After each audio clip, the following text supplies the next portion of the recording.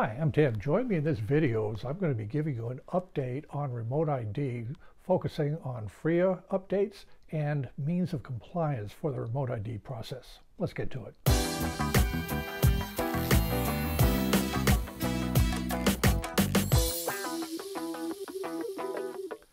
Remote ID is a pretty hot topic these days for RC modelers, whether you're flying RC planes or quadcopters, because remote ID will become the law of the land on September 16th of 2023. I'm filming this right now, February 2nd of 2023, so we don't have to do anything to comply with the remote ID until September 16th of this year, but things are happening in the background with the FAA and other organizations that it's good to keep track of.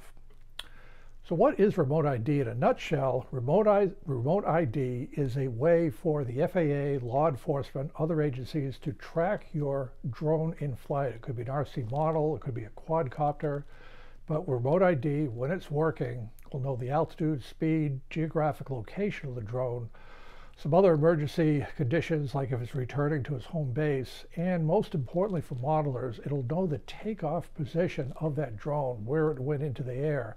The assumption is the drone operator will probably be at that location. There's a lot of concern from modelers if other parties can determine where they're flying their drone, there could be harassment or personal safety issues, and I'll talk about that a little bit in this video. So to continue with the history of remote ID, there were increasing incursions in controlled airspace of drone operators. Right now, the FAA tracks that. I've got another video with remote ID even legally can look at. There's approximately 100 incursions of drones into controlled airspace where they have no clearance to do so that have been reported by pilots to the FAA. The FAA is increasingly concerned about an accident potential of these drones and controlled airspace. They need to know where these drones are. There are other government agencies that are concerned. There have been several cases of drones actually flying across military bases in the United States, taking pictures. Even the Department of Defense is not quite sure, what do we do with this? Do we shoot it down? Do we shoot it down, etc.? They need to have further information, who these drone operators, where they are, and so they can basically do an enforcement action. So in 2019, the Congress put into the FAA Reauthorization Act direction to the FAA to do something about remote ID. The FAA, as they do for anything they're directed to do, wrote a draft proposed rule, put it out for comments. They got 53,000 comments on this draft rule. So very thoughtful comments, changes are made. The FAA worked with industry groups to include the Academy of Model Aeronautics, and they came up with the final rule. The final rule is published and in effect, and I'll repeat this a couple times throughout the video. We as model pilots, RC or drone, we don't have to do anything to comply with remote ID until September 16th, 2023. This is being filmed in February of 2023. But there are some things happening in the background that will help you with a better understanding of the remote ID. The first one is the FAA mandated manufacturers who are building drones to comply with the remote ID requirements by September 16th, 2022. The manufacturers couldn't meet that date. Discussions with the FAA slipped the manufacturer compliance date from September 22nd to December 16th, 2022. December 16th has come and gone. The FAA has not changed that date, but in doing research, the FAA is not doing any vigorous enforcement of that December 16th, 2022 compliance date. Manufacturers still have to meet the compliance, but it's unclear exactly when the FAA is going to mandate that has to be done. In other words, the date that manufacturers have to comply with remote ID to sell their drones.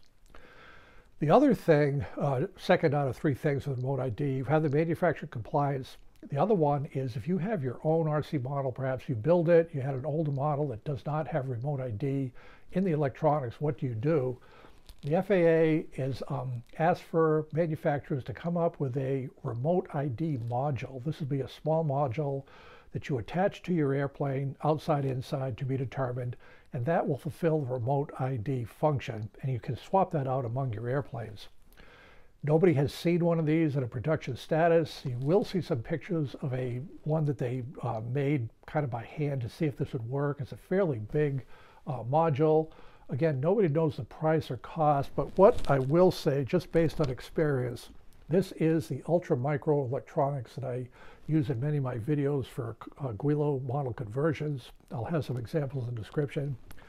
This little bit of electronics is a receiver, electronic speed control, 2 servos. This is the antenna right here. So if they can make something with all that capability of this, I think the remote ID module, I'm optimistic that they'll have something lightweight and fairly affordable. But again, we don't have to worry about that until September 16th, 2023. Now the third area that I'm going to focus a little bit more on is FRIA. FRIA stands for FAA Recognized Identification Area. What the FRIA is, it's a section of airspace to be defined by the FAA where modelers like myself, yourself, can fly our regular RC models, our drones, without any real ID at all. Again, in a FRIA, it's just like we fly today. You fly your model. There is no RFID required while you're in the FRIA, keeping your model within visual sight. So let's talk about the FRIAs a little bit more. There are no FRIAs in existence today, February 2023. The FAA is in the process of working out a way to determine FRIAs. Let's take a quick look at the FAA website about what they say to establishing a FRIA. This is the section of the FAA website that discusses FRIAs. You can do a Google search for it. It discusses what a FRIA is. We can fly there without remote ID. Where are the FRIAs? There'll be a database we'll go through later on that, and how to apply. Notice the way you apply is through a community-based organization. The AMA is working out details of this, so the FAA, as we speak, in February of 2023, should be complete in a few months. Notice that a key part of a FRIA is what the FAA calls a community-based organization, or CBO. What the FAA wants to do is partner with community-based organizations that are involved with the modeling activity to use them for ideas and as a focal point for issuance of FRIAs. The first community-based organization designated by the FAA to do this is the Academy of Model Aeronautics that happened back in November of 2022.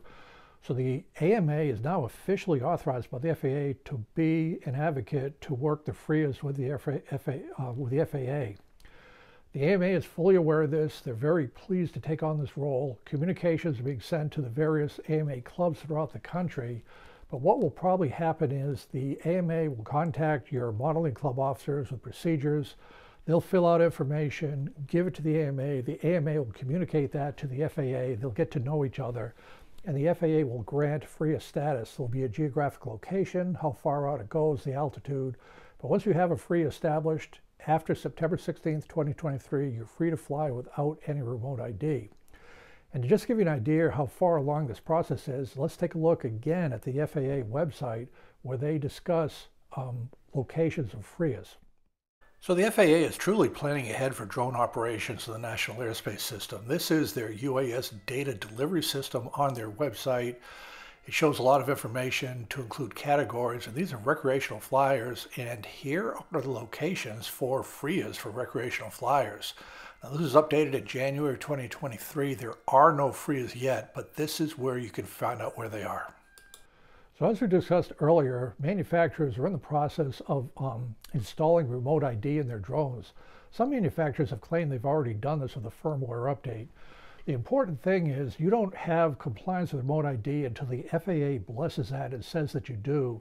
And there is a document that has the compliance status of manufacturers with remote ID.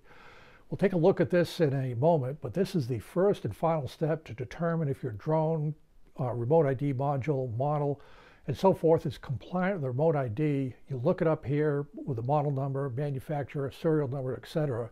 If you're on there, you're remote ID compliant. Again, background information from now, but this will become more important when we have to comply with remote ID after September 16th, 2023. So let's take a look at the FAA website to include the internet address that has the compliance status of various manufacturers with remote ID. And there's already about 100 of these to date. So this is on the web right now. This is the FAA's UAS Declaration of Compliance. It has the public document list as well as the means of compliance. We'll go through both of those.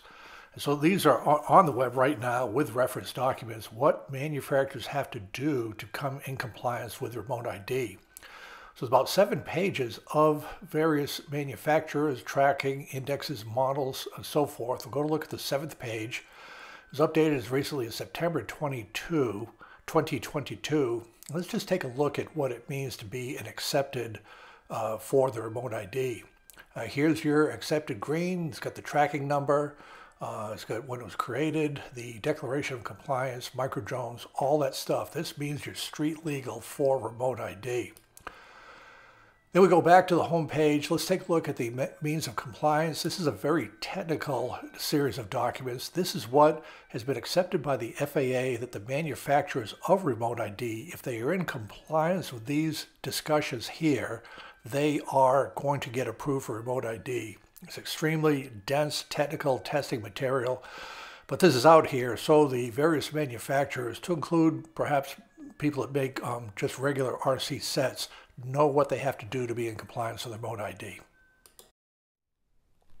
As we learn more about remote ID and get more information, we'll learn more. For example, the FAA has mandated that the remote ID, if it's built into the drone, you can't turn it off. It always has to be on. Even if you're flying a remote ID compliant drone in a FRIA airspace, it still has to broadcast. So that is just the way it works. And the question always comes up with modelers or people that are new to dealing with the FAA, well, what's going to happen if I don't have it or I get caught or whatever? And what the FAA does when they have new items like this, their vision is compliance before enforcement. They want, if you are caught flying without remote ID when you should be, to make it a learning experience to try to make you comply. There is always a possibility of enforcement. My guess is on the early days, the enforcement will not happen unless there's an egregious breaking of the rules. For example, if somebody decides to fly a drone over a Super Bowl to take some video, that will be dealt with fairly seriously if there is a threat to the public. But that is the way the FAA is looking at it right now. Again, nothing we have to worry about until after September 16th, 2023. It's important to keep in mind the FAA's absolute focus is safety for the traveling public and anybody operating the national airspace system. We may look at our drones and RC airplanes as models that we enjoy doing, but the FAA doesn't look at them as a pleasant pastime or a toy. They are aircraft operating the national airspace system, and the FAA has taken the road ID quite seriously. As I mentioned before, outside of the safety concerns of straying into controlled airspace, which happens, there have been more than a few occasions of very sensitive sites, like nuclear power plants, military bases, where drones have been observed flying through that. And so there needs to be some way to identify them and find out where they took off to try to figure out who is flying this drone. There is a lot of concern from modelers, well, geez, if the general public can figure out where I'm flying, they might threaten me. And there have been cases where modelers have been approached by people not involved in the flying, not wanting them to fly their models. I don't have an answer for this today. The FAA does not have an answer for this today. I believe we will have a greater understanding of this as we use it more and more. What I would say is that the current remote ID, as part of the 53,000 comments, there was a time when the remote ID plugged into like an internet database. That was just too hard to do because there are large sections of the country where you just could not get an internet connection before flying. The compromise was that the remote ID is broadcasting anytime the model is operating. So from the time of takeoff to landing, you're broadcasting your position. So it's not on 24/7. Also, depending on the model, it's going to be likely a fairly short range broadcast. Probably you're going to have to be within eyesight or earshot of the drone to pick up the remote ID signal to find out where people are flying. Again, more to be determined as this is actually implemented. This is different than the automatic dependent surveillance broadcast system that is being installed in full-scale aircraft where they actually broadcast your position based on satellite navigation to the world. With the ADS-B, you could actually log on to a map and find out in the world where aircraft are flying. This is not the case for remote ID because, again, it's just going to be fairly close range where this is. The other thing just to be aware of, and I covered this in my earlier video on is remote ID even legal, the remote ID has already been challenged in federal court. Some modelers took action in July of 2022 saying that it invaded their privacy by broadcasting where they were flying. They had a right to privacy that they felt was illegal under the Fourth Amendment. The federal court rejected this in a 3-0 decision. They said there are certain aspects of life in America where you do not have a right to privacy. Think driving a car on a public highway, attending an NFL football game. When you're operating an aircraft in the National Airspace System, you do not have a right to privacy. There could be future challenges, there could be variations on this, but that is where we are for now, at least with the legal challenges to remote ID. So that is my update for now on remote ID. What I would say in remote ID, drones in general, is just they're exploding in uses, both for commercial use and for hobbyists, like myself, perhaps you viewing this video. Also, there are some pretty big industry players, FedEx, UPS, and so forth, that want to expand their drone operations. They see remote ID as a very important foundation for the proper, legal, safe growth of this hobby. So, personal opinion, I don't see remote ID going away, so we're going to have to figure out how to deal with it. The FRIAs are an interesting development. And just as an example of how things can develop, just let me give you one thought for the FRIAs. I don't know if this is going to be true or executable, but FRIAs are issued to Academy of Model Aeronautics AMA clubs. I've had some people write into me, well, geez, I live in the middle of Montana. There's no AMA club anywhere near here. Why can't I fly in my field without that, without the remote ID? Again, the FAA is not going to make any carve-out flying in your local neighborhood. The National Airspace System is the National Airspace System, but this is a consideration. What does it take to form an AMA club? The answer is you need a minimum of 5 members, 3 of which have to be over 19 years old. You need a safety officer, and you have to have rules and guidelines. It's not that hard to establish an AMA club if you have 5 AMA members getting together. There is a possibility people could establish their own smaller clubs with a few number of members, apply for a FRIA, and have FRIAs established in locations that may be more convenient to their flying activity. So just an idea for the group. We'll see more of these discussions evolve as time goes on. But again, remote ID is coming. September 16th, 2023. Manufacturers are working full speed to get it installed and built. The FAA is already approving people for this, and it will be all behind the scenes. We don't turn anything on at all. It's just there. It'll be on.